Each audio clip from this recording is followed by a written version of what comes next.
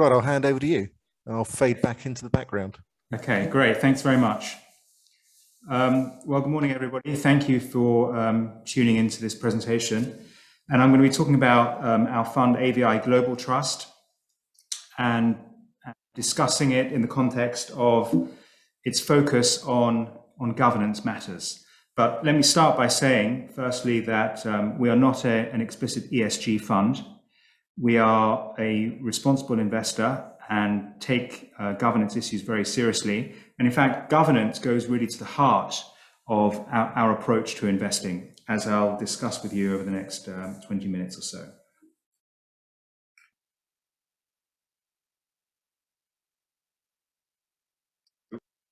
On the presentation. Okay, so if we go over to the first slide. First thing to say is that we have a long history of engaging with the boards and the management teams of the companies we're investing in. And what we want to see across the board is high standards of corporate governance. And specifically, when we think about the kind of companies we're invested in, which can be, as you'll see in a few moments' time, which can be controlled by families and other groups of investors, we want to see that those companies are being run in the interest of all shareholders and not perhaps just the largest shareholders. Fundamental to this view is the idea that as long-term investors, we want our companies to prosper over the long term. And in order to do so, we have to ensure that those businesses are sustainable and are going to be around to prosper in the long term. So our approach to investing has been around for over 35 years. At AVI, we've managed this AVI Global Trust, which was formerly known as British Empire Securities, for all that time. And in all that time, before it became fashionable, our interaction with boards and our dialogue and pressure sometimes on governance issues has really been at the heart of what we've done in all that time. So let's start to look at the portfolio and let's start to understand exactly what our approach is. So on the next slide, you see here is the types of company we invest in. These aren't the actual specific companies, but the broad category of company. A lot of holding companies, family-controlled holding companies, some closed-end funds, and some other types of company, particularly Japanese companies. And the other thing you see here is the discount at which our portfolio is trading at, the discount at which those companies, those different types of companies are trading at. And that really starts to get to the heart of our approach to investing. We want to buy companies that are trading at discounts to their net asset value. And all of these companies will have a different reason for trading at a discount. And our job as analysts is to understand why those discounts exist and whether they represent an opportunity or a warning to stay away from the particular company. So if we take a few general categories here in order to elaborate. So the first are holding companies. Now we've split them up geographically between Europe, Asia, South America, North America. But essentially, the characteristics are the same in whatever geography we're talking about. And that is that these are listed companies where a family shareholder is typically the controlling shareholder, and where this holding company owns a series of different businesses. Now, many holding companies, and there are several hundred around the world, trade at discounts to their net asset value.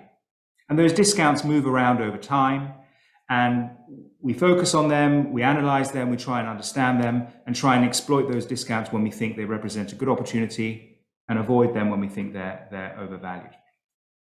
But if you think about why a discount exists on a family-controlled holding company, governance is going to be at the top of the list, because best, you're going to be the second largest shareholder. You're not going to be in control. And realistically, the management and the family will do what they want in terms of running this company when they want and not when necessarily we want. And so for that reason, a lot of investors stay away from family-controlled businesses. We happen to like them. We think they're they can be great custodians of capital, they can deliver very strong performance, and they can provide access to world-class businesses. So they're inefficiently priced, they're misunderstood, they're not researched well, and so that creates an opportunity for us. But the first thing we really need to understand is why that discount exists. And there are examples in all parts of the world where holding companies exist for the benefit of the family and not for the benefit of minority shareholders. And that is a very good reason for a discount to exist. So our focus on governance here really is twofold. At the initial stages, if we find a company that's abusive to minority shareholders, we probably wouldn't invest in it because they'll probably repeat that bad behavior and we will suffer as a consequence. But in other situations where they generally have been friendly to minority shareholders and have been good for all shareholders, then we know we can't force them to do things that they don't want to do, but we can still engage. We can still encourage them to do good things on the governance front, to be more shareholder friendly, to be more transparent, and to help narrow the discount. And a discount at the end of the day is a bad reflection on them. It means the market is penalizing them in some way. So often they're very interested in our views as to understand why their discount exists. So that's holding companies, and I'll give you a clearer example of that towards the end of the presentation.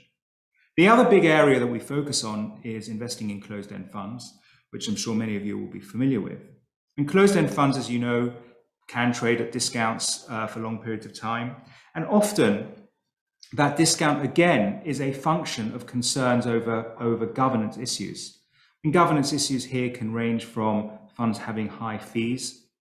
A high fee is a way of benefiting the manager and disadvantaging shareholders. It can be a function of the quality of the assets that they own or the quality of the investment strategy or how it's been implemented, and concerns about valuations or lack of understanding of where growth is going to come from. So all of these issues contribute to the existence of a discount. And again, you have some situations where boards and managers have been abusive to shareholders. Issuing shares at a discount, for example, is something that's abusive to shareholders and something that would warrant an investment trust trading at a discount. And here, AGT's approach is somewhat different to the approach when it comes to investing in family-controlled holding companies. Because the key difference here is that we can and often will be the largest shareholder on the register of those trusts. And we want to use that power and that position to our advantage and to the advantage of other shareholders.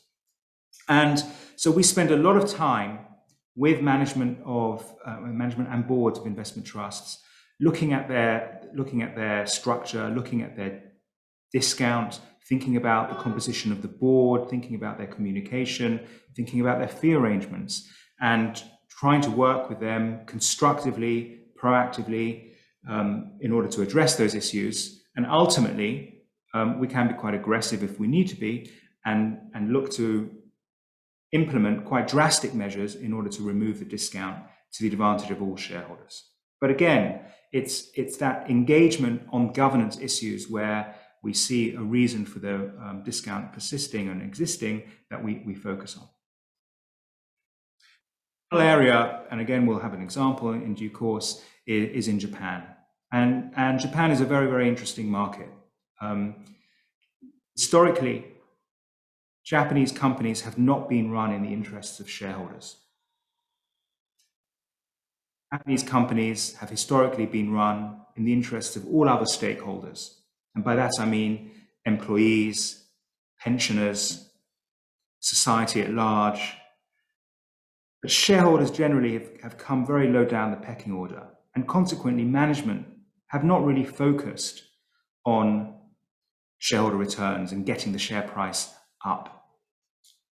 And on top of that, boards in Japan are way, way, way behind where we are in the rest of the developed world when it comes to independent directors, when it comes to diversity, and when it comes to really seeing the role of independent directors as probing and challenging executive management. Changed over the last 5 or 6 years with the implementation of a corporate governance code and a stewardship code, which really sought to change the landscape in Japan when it comes to corporate governance and focus on shareholder returns and shareholder rights. And to that end, we've pursued a strategy in Japan over the last 3 or 4 years where shareholder activism is really at the heart of what we're trying to do. It's different to shareholder activism in the rest of the world. It's more respectful, more constructive, perhaps restrained in some ways, and sympathetic to the way of doing things in Japan. But it's nevertheless entirely focused on the governance issues and shareholder rights and promoting the interest of shareholders to at least the same level as other stakeholders. So if you go on to the next slide, we've spoken a little bit about our approach across the different areas of our investment focus, why discounts exist, how they relate to specifically to governance issues, and why we engage with companies on those issues in order to rectify the structural discounts that may exist. So across all parts of the portfolio, when we look at valuations, when we look at the companies we're investing in, we want to understand why the valuation discount exists. And often, as I've said, it does relate to a governance issue, and we want to identify those issues. And then rather than sort of stampede in and go in and all guns blazing, demanding that boards listen to us, the subtle nuance here in terms of our approach is that we only will invest in a company where we think there's an interesting valuation opportunity, where we see fundamental value and potential for growth in the value of our investment over time. And that allows us to build a constructive relationship with the board, because we're not going in there saying, you are bad guys, you're abusive to minority shareholders, you're trading at a discount, do something about it. We're saying, we like your company, we like your assets, we like what you're doing. We agree with you that those assets will be worth more in 5 years' time than they're worth today, but you're trading at a big discount, and that discount is disadvantageous to minority shareholders. We think you should do this, that, and the other. And we're not going to force you today to do it. We're going to work with you behind the scenes. We're not going to embarrass you publicly, for the start at least.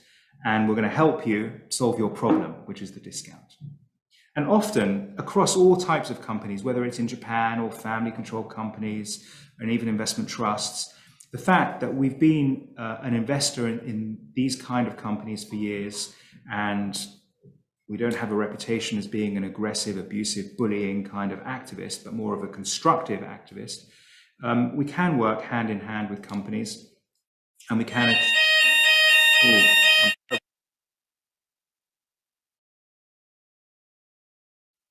Sorry about that. And we can work with companies hand in hand to help unlock and create more value for shareholders. So how do we go about it? Well, on the next slide, please. As I've said, the starting point is to build constructive relationships, to have a dialogue, to show the board that we want the same things as they want. We're not trying to embarrass them. We're not trying to get one over them. We want the right thing for all shareholders. It starts with private meetings. It starts with developing a relationship. In Japan, it starts with bringing Fortnum and Mason biscuits, just to show that we are polite, friendly guys, and we're not really out to get them. It's a lot of letter writing.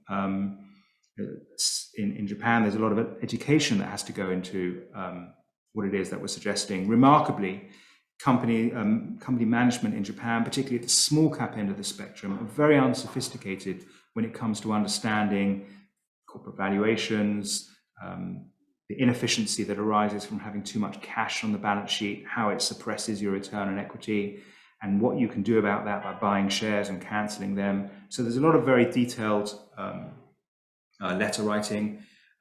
Obviously, we take voting very seriously. We vote in all our companies, and that is a way of transmitting a message to management.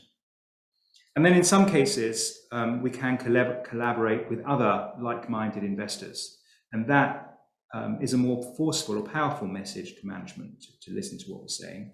And ultimately, these things can go public if necessary. It's never our objective to go public and get our name up in lights in the press. We always want to work behind the scenes and are happy with being out of the limelight. But sometimes, in some situations, companies need a push, and going public can provide that push, particularly where management may feel uncomfortable about having this attack, sometimes viewed as an attack, in the public domain. But what I would say is that going public is never our initial objective, and is always seen as a bit of a last resort. And it's only when all the other actions have been exhausted. On the next slide, we spoke a little bit about proxy voting, but just to show our record here, we always vote. We don't blindly vote in line with recommendations, either from management or from the likes of ISS. And this has certainly been the case historically. We analyze all the different resolutions and vote according to what we think is the best interest for shareholders, not what is in the best interest of. So finally, I'll leave you with a couple of examples just to put a bit of flesh on the bones. So the first example I want to talk about on the next slide is a Japanese company called Fujitec. Now, Fujitec is one of the top 10 global elevator businesses. And global elevator businesses are seen as attractive businesses from the point of view that they have strong cash flows from all the maintenance contracts and all the upgrade contracts to their elevators and escalators that they've installed. So they've been very attractive businesses, certainly for private equity investors. There's been a lot of corporate activity. And when you look at the valuation of Fujitec relative to the valuation of its international peers, you see a very substantial discount. When we first bought Fujitec, it was trading at a mid to high single-digit EBITDA multiple, whereas its global peers were trading at something like 20 to 25 times. So yes, Japan is a cheap market, and maybe Japanese companies aren't always as profitable as they could be. But in the case of Fujitec, you had a business that was almost as profitable as its global peers, but trading at a fraction of the valuation multiple. And we highlighted a number of reasons behind that. The first reason was that management had allowed cash to accumulate blindly on the balance sheet, and the cash wasn't being put to productive use. And so that's a very inefficient use of the balance sheet. And investors in Japan don't really value cash that sits idle on the balance sheet, because nothing ever gets done with it. And so they ignore the balance sheet, they focus on the earnings side of things, they apply a multiple to that, but they apply a big discount to the cash value. And that gives rise to a big EV/EBIT discount, multiple discount relative to peers. And one of the things that we've been working with management on there is to address the capital efficiency. The other big factor behind their valuation was the fact that they had a poison pill. And this really goes to the heart of governance. So in the case of Fujitec, some years ago, they had an approach from an unwanted predator. I say unwanted in sort of in loose terms. They didn't want to be taken over by a foreign company. And so they put in place a poison pill, which allowed them to dilute that unwanted shareholder to effectively zero and boost everybody else. And that, of course, is a very powerful weapon, but it's certainly contrary to the governance standards that we see elsewhere in the world, and certainly contrary to the governance standards that we want to see in the company, because it acts as an impediment to unlocking the value of the business. Nobody else can take control. As we see here in the UK frequently nowadays, if companies are undervalued, other companies will step in, often private equity will step in, and that's what creates an efficient market. And Japan suffers from a structural inefficiency because the market for corporate control doesn't work smoothly. And you have companies like Fujitec, which have got poison pills, but also, and this is repeated in Japan and has been addressed, and it's a process and it's improving, but it's still a long way to go, is there aren't enough independent directors who see their role as being critical and challenging of management. Often in Japan, independent directors, where they do exist, simply tick the box and collect their fees. So we had a three-pronged approach here with Fujitec. It involved lots of private meetings, lots of letter writing, expressing our views, and they focused on those three areas. capital inefficiency, cash on the balance sheet, not enough independent directors, and where they do exist, not doing their role. And the most abusive of all was the poison pill and the need to get away with it.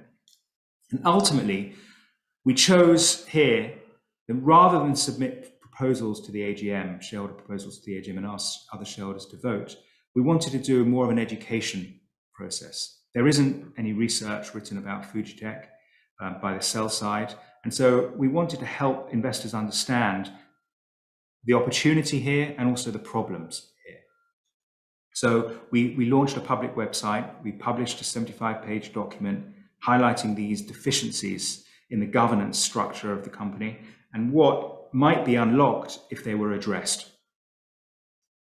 And it worked very well because we provided other investors with the tools to then approach management themselves in a constructive manner and make the same arguments that we had been making,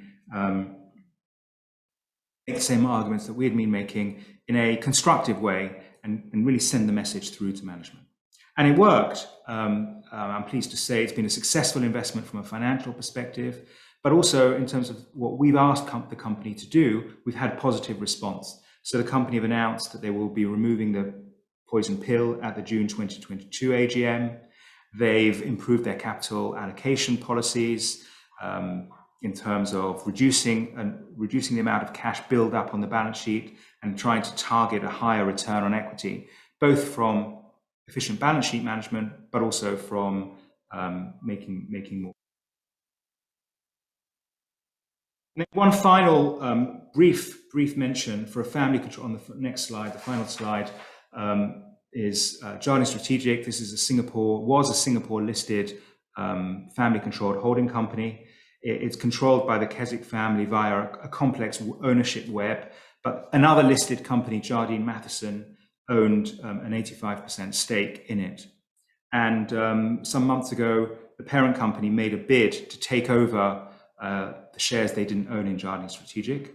The bid came at a premium to the prevailing share price, but still at a discount to where we saw the net asset value. So it was nice to get a one-off jump in the share price and to benefit from that. But ultimately, the controlling shareholder, who could vote their shares because it's a Bermuda domiciled company, were able to take control over the company at a 30% discount to what those assets were worth. So paying 70 pence for a pound of assets is good business for the parent company, for the controlling shareholder, but it's not good for us because we were forced to sell out at a discount. And in response to that, although the vote was because of the control, and we knew this at the outset, because of the control, they were able to push this through. We nevertheless felt we had an argument, a case to be answered by the company, that they had a fairness opinion that was perhaps not so fair and perhaps misguided, and that a more appropriate approach to the fairness valuation opinion that they had commissioned would be to have regard for the actual asset value of the company. And so we've taken that to court. We're challenging it in court. It's a court case along with other shareholders, but just another example of how we focus on governance. We use our experience of interacting with management and dealing with these issues to highlight where there are efficiencies and to take appropriate action to protect the interests and safeguard the interests of minority shareholders. So I realize I'm running out of time. So just in summary on the final slide, just to reiterate what I've said.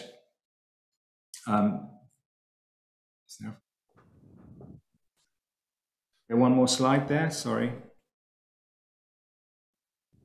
Yeah, okay. So although we're not an ESG fund, ESG permeates what we're doing here. It's part of the fundamental process. Although we've spoken here largely about the G, E and S are core to our fundamental analysis and investment approach to choosing appropriate investments. But governance has been a long-term feature of our approach. We aim to be a constructive partner when it comes to engaging, not an aggressive bullying partner, but to be constructive. And we'll tailor our approach according to the situation. What works in Japan doesn't necessarily work with London-listed investment trusts, and we have to be flexible when it comes to that. But certainly over time, our tried and tested approach has promoted the interests of minority shareholders, has created long-term value for our shareholders, and will continue to be a core part of our approach to investment. So thank you very much. If there are any questions, I'd be glad to take them. Well, thank you, Joe, for another interesting presentation. Actually, we've got quite a lot of questions come in the sort of Q&A, so I'll try and push through some of those now. First one, how do you allocate your time between the different cases? Oh, interesting question. I'm unmuted. Well, the answer is it's not only me here. So we're a team of 12 investment professionals. And each analyst in the team focus on certain types of companies and certain specific companies as well. So we all sit in the same room. There's a lot of collaboration, a lot of discussion, and ultimately the analysts feed up information and analysis and research to me. And in dialogue with them, we take appropriate action, we take opportunities. And even when it comes to the engagement, it's not only myself who's doing the regular interaction with company, it's the specific analyst, and obviously I get involved when I need to get involved and take the lead in some situations, but it's very much a team collaborative approach. Super. That very much ties into another question that says, how big is your team of analysts? Are all 12 investment professionals analysts? And do you still do research? Yeah, we all do. They're all investment analysts. They all do research.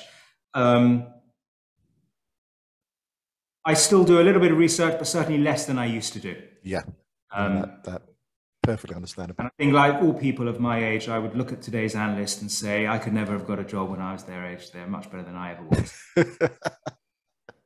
Brilliant, brilliant. Next question. As a percentage, what size stakes does AVI take in investee companies? That's a very, very good question. How much would you take of a company? Yeah, it's a good question. I should have actually addressed this. So again, it differs. There's no one size fits all answer to this question. If you take investment trusts, we want to be, as I said, we want to be the largest shareholder and a dominant shareholder. And to that end, you often have to be larger than 10%. And a cap for us would be the 29.9% rule set by the laws here. We don't want to be forced to take over companies. So we're comfortable being in the high 20s, but typically there you want to be more than 10% to get a seat at the table. In terms of family-controlled holding companies, it's not really about the size of the stake, because you know at the outset that you're not going to be the largest shareholder, you're not going to be able to push things through. So it's always about determining whether you actually want to be a partner with that family, whether you think they're going to work for you as well as they're going to work for their family. And even with a small stake, with our experience and reputation in the sector, we can still have dialogue with the company, they can still listen to us. But it's more about being selective at an earlier stage and making sure we invest in the right types of control situations. And Japan is a little bit different. So in Japan, although they've got problems when it comes to corporate governance, the one good thing about the market there and the regulations there is that when you own 1% of a company in Japan, it entitles you to submit shareholder resolutions to the AGM. And in Japan, the submission of shareholder resolutions has historically been seen as quite an aggressive course of action, much more so than we're used to in other Anglo-Saxon developed markets. And it is, I would call, an industry in its infancy. There are over 4,000 listed companies in Japan. And over the last 5 years, we've gone from maybe 25 resolutions to 50. So good pace of growth, but in absolute terms, not a lot of resolutions submitted to AGM. So with 1%, and particularly our focus on small mid-cap companies, it's readily attainable for us to own more than 1%. We can actually be quite a vocal shareholder. We don't disclose our stake until it gets to 5%, but typically in Japan, anything from 1 to 10% is where we'd be comfortable. On that subject, do you think that you are a sort of trailblazer in Japan? I mean, is anybody else doing something similar to you, and are you able to collaborate with them? So we are. I wouldn't say we are the trailblazer. We are amongst a group of trailblazers. And certainly when the corporate governance code and stewardship code were implemented as part of the third arrow of Abenomics 5 or 6 years ago, shareholder engagement was at the heart of what the government wanted to see as the mechanism for unlocking all of this value. And that really encouraged a group of investors, maybe half a dozen to a dozen investors, to focus more on Japan and to take advantage of this activist opportunity. In terms of collaboration, it's interesting. The regulators are keen to encourage collaboration because your voice is much more powerful if it's sent from a group of investors than one single one. Japanese companies like to say, yeah, you're the only shareholder who complains, everybody else is happy. So if you can collaborate, that's great. What we found is that there's a lot of nervousness and anxiety on the part of Japanese investors from collaborating with a foreign investor. So although it's improved in the last couple of years, there hasn't been much in the way of formal collaboration. There's a lot of discussion behind the scenes, subject to all the rules, of course, but discussion behind the scenes, and that can be helpful. Foreign investors do talk to each other to a greater extent, and we find amongst the dozen or so other so-called activists, we've got investments in common, which we discuss. We haven't as yet submitted joint proposals to shareholder AGMs. That's something that we discuss from time to time and could happen at some point. Okay, so related to the trailblazing question, in the way that you sort of created the website with Fujitech, has anybody else done something like that before? Yeah, there are other investors who have done that in Japan, and everybody's approach is somewhat different. In the case of Fujitech, our approach was very much on writing the research that we thought the market was missing and doing a kind of an initiation piece on the company.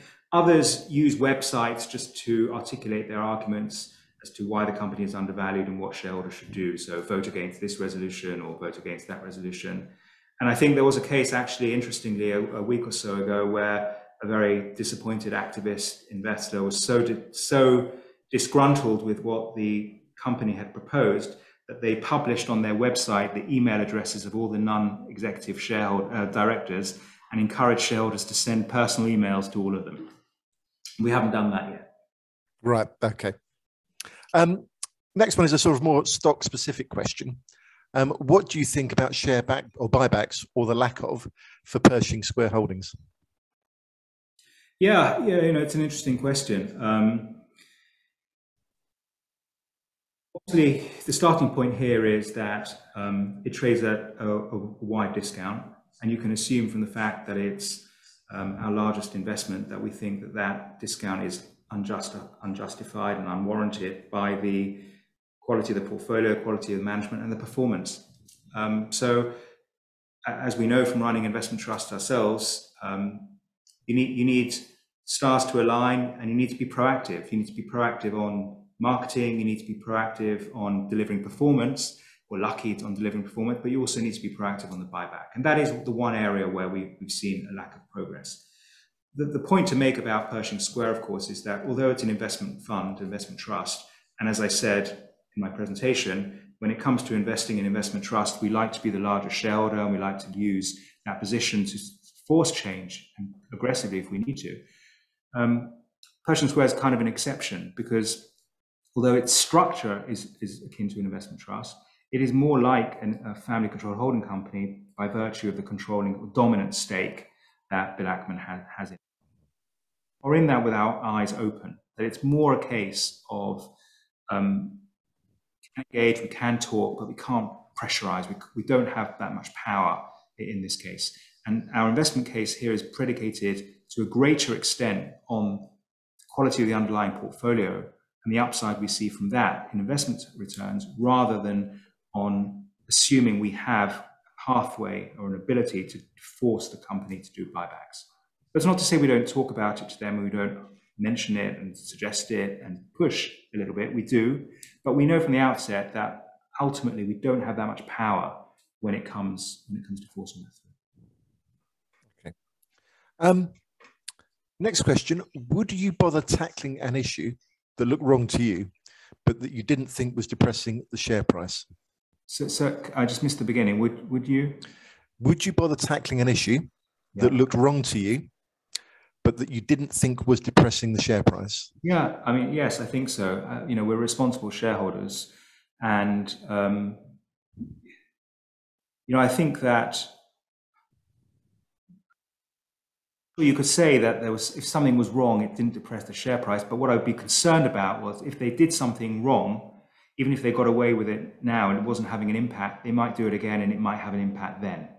And so I think that, yeah, we have to, it all forms part of our analysis. If we're seeing something that is wrong and not acceptable, then we need to try and address it and raise it and think about it and not brush it under the carpet. Okay.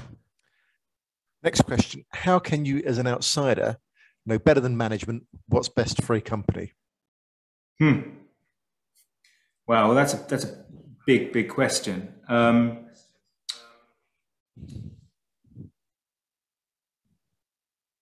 know, it depends upon how you define what's best for a company. And you know, this is a big argument in Japan, of course, because you know, we can say we're long-term shareholders, and maybe we think in years or decades. In Japan, long-term means centuries. So you know, we can say they've got too much cash and the share price is depressed. They can say, well, in 100 years' time, it will all come out in the wash. So there has to be a bit of an understanding as to what the objectives of the company are, and we have to be sympathetic. And that's why in Japan, we do things differently to the way we do things elsewhere. But part of our approach is in not being that ignorant, greedy outsider who just wants to get the share price up today so that they can fly back to London or New York with a 10%, 20% higher share price and leave the company in a worse situation. So although it's hard to say what's best for the company, we can say what's worse for the company. You know, if we're going to force a company to take on a lot of debt in order to fund the share buyback and lay off workers in order to boost margins, that's probably not a good thing for it to do.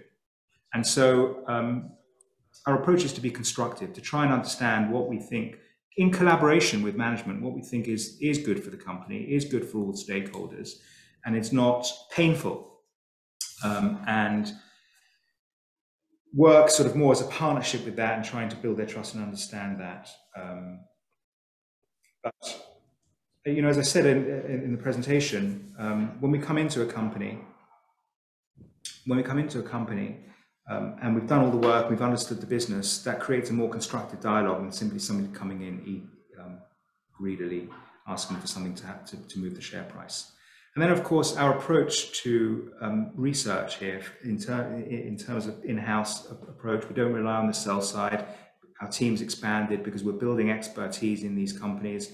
Analysts at AVI should know the company as well as anybody else, if not better. And that creates a very constructive dialogue with management. Okay. Just sort of related to Japan, I mean, how long do you think that the sort of corporate governance theme, that opportunity, has to run? And sort of beyond that, are there any other regions or countries that offer a similar opportunity? And you know, perhaps could we see AVI India opportunities in time? You might. You know, I think the interesting thing about Japan is that for decades, people have been saying it was cheap, and it was cheap for a reason, and it lacked a catalyst. And the implementation of Abenomics and the corporate governance code, etc., was a catalyst finally for unlocking that value. And there aren't other markets in the world that I think have got that kind of catalyst to the same extent. I know Korea has been trying to tidy up their conglomerate structures, the chaebols, and that's been an opportunity which played out quite well. But the thing about Japan is that it's not just tidying up a mess or tidying up a problem. It goes to the heart of the psychology. The corporate psyche in Japan has not been friendly to shareholders, and that's what we're trying to change. So I think it's a unique opportunity. For now, we may well see AVI India at some point, but no plans on the horizon as far as I can tell. In terms of how long it will last, it's very difficult to say. I met with the senior director of the FSA when we launched our strategy in Japan, and he was at pains to assure me that the corporate governance code and the commitment to reform and shareholder interests in Japan was not a political thing. It will endure longer than any political individual, that the whole country was taking seriously. But he warned me that Japan is a very traditional society and everything takes longer than you can imagine. And so whilst we can solve all the problems in Japan quite quickly, I think the reality is that we have to be patient and it will take longer than we hope. Okay. So next question, you must see some opportunities where you think things just aren't going to get better. Would you like to be able to short stocks? Yeah, you know, this is something that we think about, and we definitely see things that, as the question suggests, overvalued and abusive to shareholders and running the interests of management or boards and families and the like. And those are things that we think will destroy value over time. And yeah, often it's tempting to go short those things, but at the same time, we know that those things can remain inefficiently priced or wrongly priced for longer than we might be able to remain in business. So, you know, our skill set has been developed over many years on a long approach, a long investment approach, and engaging with them and solving those problems. We have hedged out certain risks at various points in time, but it's not a major part of what we do, and we may do more of it over time if we see specific situations. But we're not launching a sort of long-short fund anytime soon either. Okay. You clearly commit resources to corporate activity. Do you factor in a potential budget for this when you initially make an investment? No, we don't factor in an initial budget, and it's probably to the detriment of our business, because sometimes, you know, you start down a path, you've got to see it through, and you've got to go all the way sometimes. And it's something that I should say, it's paid for by AVI, the management company, not by shareholders, the trust, very often. So we're not like a hedge fund that can charge massive fees, but also charge all these expenses to their investors.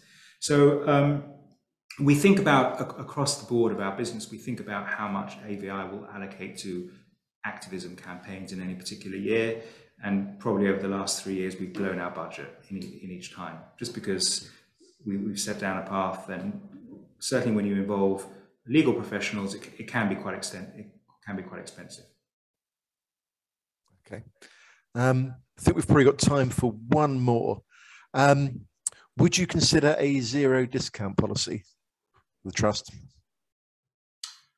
Well, the discount policy on AGT is set by the board. It's not set by me. And the board obviously consider the discount on a regular basis at board meetings. And they implement the share buyback policy. And it's something that they take seriously. What I would say is that, you know, there are pluses and minuses, or advantages and disadvantages to a zero discount policy. Clearly, nobody wants to see the discount widen and the discount move to a wide level, and that's why the board have been explicit that they use the share buyback policy to address that risk, I would say. In terms of a zero discount policy, a lot of what we've spoken about, one factor I'll tell you that the board consider is the pool of capital that they have available to them. And clearly, we've been talking about shareholder activism, the focus on governance. And a lot of the time, our ability to be a large, dominant shareholder will determine the success or otherwise of our activist approach to governance issues. And the board would be worried about shrinking the size of the fund to such an extent that we weren't able to carry out our investment strategy.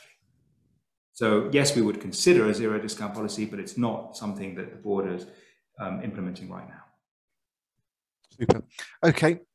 I think we're out of time. So thanks, Joe. That was another super presentation. There's quite a lot of questions left over. So what we will try and do is gather those together, perhaps send those over to you, and perhaps we can get some answers on our website for those.